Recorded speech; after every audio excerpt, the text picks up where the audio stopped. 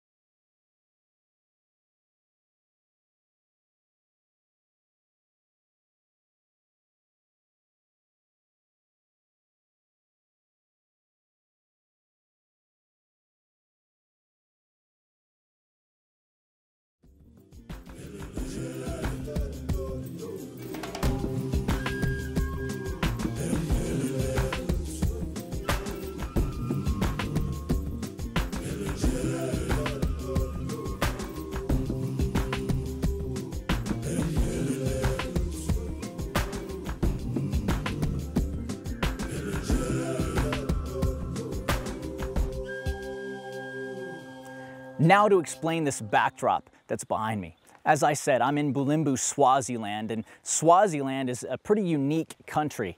In fact, it's one of only 6 absolute monarchies left in the world. What's an absolute monarchy? An absolute monarchy means that the nation or country is ruled by a king. Now, there's lots of countries with kings, but an absolute monarchy simply means that the king has supreme power. They have the power to appoint and also to fire the prime minister. This king, just like many other kings, is clothed in luxury.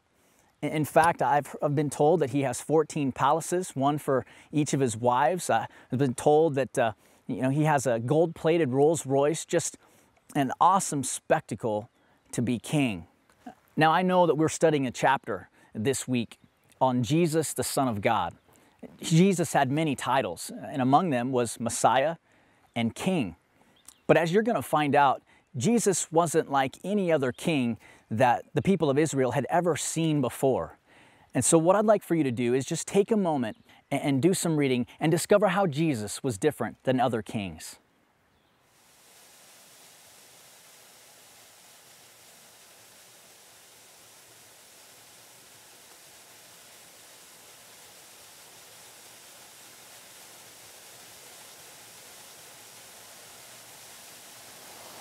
As you can see from that reading, there was a lot of confusion regarding Jesus the Messiah because he just didn't fit into the mold of past kings.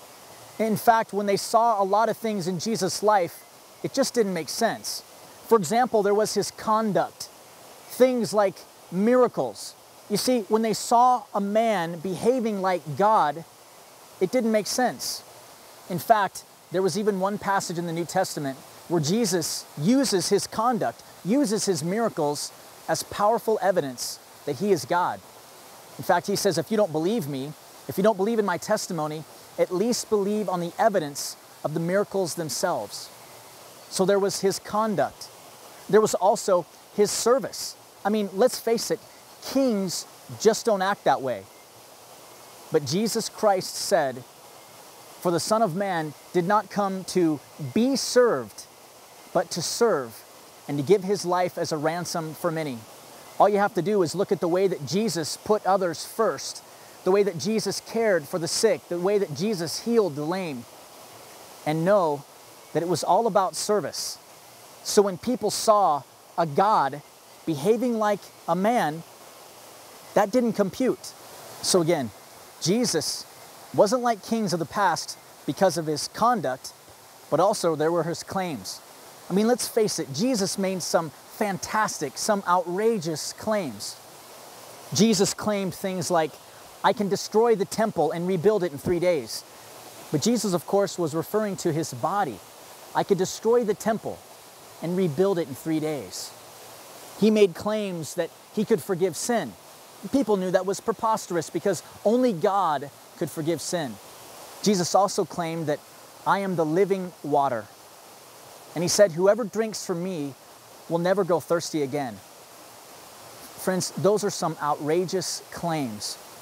Make no mistake, Jesus, he wasn't just crucified for his conduct. He was crucified because people didn't believe his claims. After all, he claimed to be the Son of God. He claimed that he would rise again. Are we going to accept that message or reject it? You see, the plot of God's story all along, as we've been reading, is that people would be able to see God through his Son, Jesus Christ. And so as we get ready to start this year off, knowing that that's the plot of God's story, let's pause and ask that right now. What discipline will you make? What action will you take so that other people will be able to see Jesus Christ through you in 2013?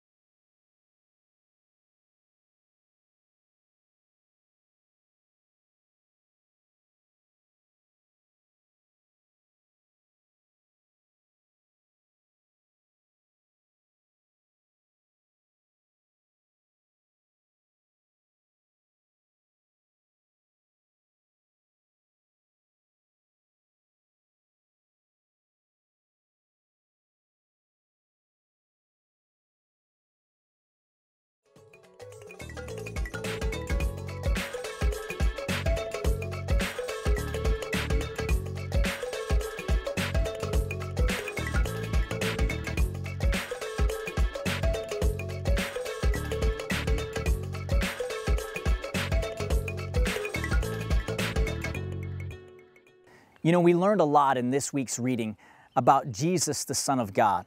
And we learned a lot about the differences between Jesus and other kings. We learned about this ongoing battle, this tug of war that was taking place as people were trying to figure out who Jesus was and what he was called to do. I think one of my favorite passages from this week's reading has to be when Jesus Christ was defining what it really takes to be a follower. Let's look at that together.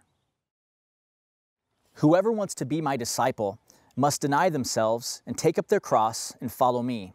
For whoever wants to save their life will lose it, but whoever loses his life for me and for the gospel will save it. The point of that verse is that following Christ isn't easy. It involves sacrifice. It also involves putting God first. Maybe you can relate to the sacrifice part. In fact, maybe because of your values, it's kind of narrowed the scope of the people that you're going to date. Maybe because of your integrity and the way that you're going to go about doing things at your place of work, that maybe it costs you a promotion. Maybe you can relate with what it's like to put God first. And that means in every area, including your finances. Maybe you're looking at your budget saying, hey, that's great that I'm putting God first, but man, 10%, that's a challenge. Maybe you look back on 2012 and you realize, man, I need to do a little bit better when it comes to attending church every single weekend, or even making a commitment to attend weekly at your neighborhood group. Sometimes that's a struggle. All of those are different ways that we can put God first. You see, friends, the bottom line is that this verse is all about the cost and the rewards of being a follower of Jesus Christ. So let's take a moment and just discuss that right now. What has following Jesus Christ cost you? In other words, when has it been a little bit difficult sometimes to be a Christ follower? And also, the rewards. Let's talk about some of the rewards that we've experienced from putting Jesus Christ first in our life.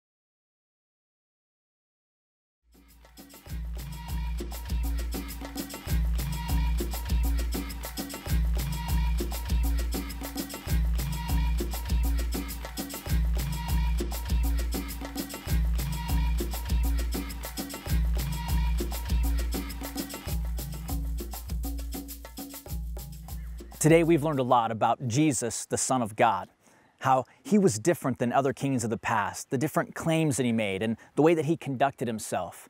But this week, as you know, around Christ Church of the Valley, we've also had a big emphasis on serving and on missions.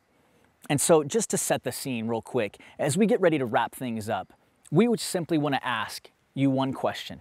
Will you commit? Will you commit to make a difference? Will you commit to impact someone other than yourself? What if we decided to make an impact for other people? What would that look like? What would your family look like? What would your neighborhood look like? What would this church look like if we served like Jesus?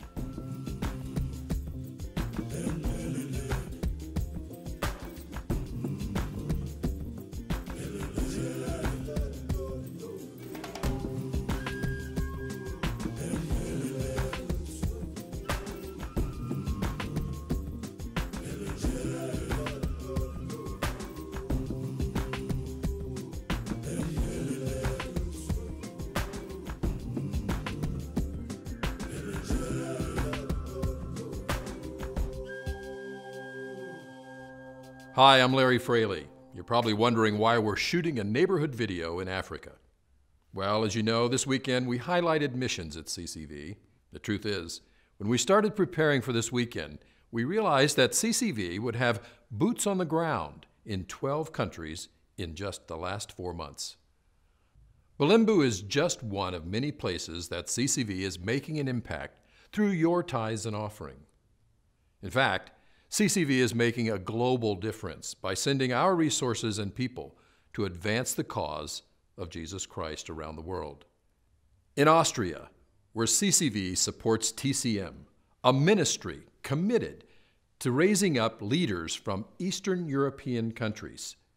In Calcutta, where hundreds of pastors were trained just this past month in leadership principles to reach the people in India for Jesus Christ. In Uganda, where Pastor Don just returned from training thousands of pastors in biblical leadership principles. And of course, in Rocky Point, where hundreds of CCV attendees build hundreds of homes in the barrios in Mexico. And in Ireland, where CCV started a church in a country where Christ is absent. And of course, Bulimbu. In 2005, CCV was instrumental in purchasing an entire town. And over the last several years, that town has been transformed into a thriving community where Christ is on every street corner. And those are the places where God is working today. I just returned from Haiti, and in 2013, we'll be taking mission trips to Haiti to help with the devastation that took place due to the earthquake. I'm also in the beginning talks with ministries in Iran and Iraq and Pakistan. CCV is going around the world. While it's true, we offer many opportunities for you to serve Christ in any one of our short-term mission trips. You don't have to go to another country to serve like Jesus. He has called you to make a difference right where you're at. This year, we're going to challenge you to commit to 3 things. First, pray for our missionaries around the world. Second, take the next step in your adventure with Christ.